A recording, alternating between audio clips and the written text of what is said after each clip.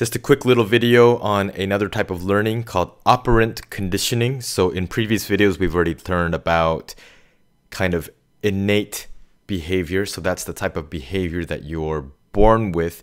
It's built into your DNA, it's built into your genes. There's evolutionary reasons for a lot of those behaviors existing. And for invertebrates, like little bugs, like most of the behaviors that they do are innate types of behavior. So not really advanced learning going on.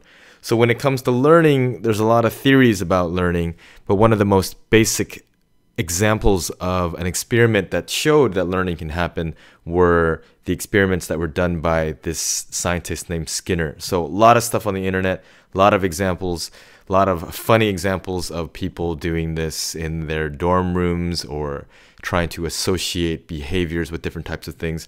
So the special thing about this type of learning called operant conditioning is that it's kind of trial and error based.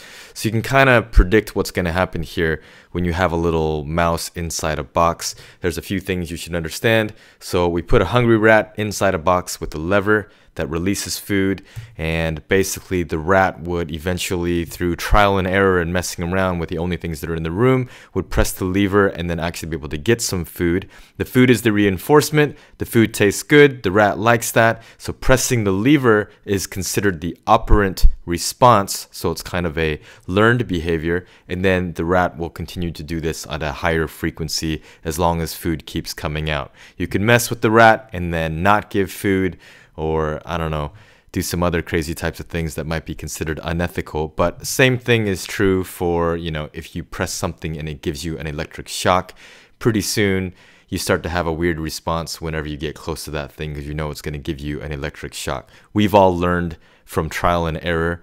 As long as we've survived from that particular thing, if you touch something that's really, really hot, you're going to remember next time you see fire to kind of stay away from it. So this is trial and error learning. Faster reinforcement is given and you get faster responses basically.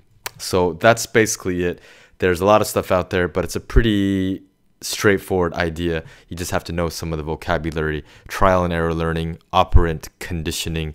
Skinner is the name of the scientist who started these experiments, and then pressing the lever is the operant response. You can contrast this stuff, operant conditioning, with classical conditioning, and that's the story of Pavlov and his dogs and ringing a bell with a conditioned stimulus. The dog starts to drool whenever he starts to hear a bell. That's what happens to me when people tell me food's ready.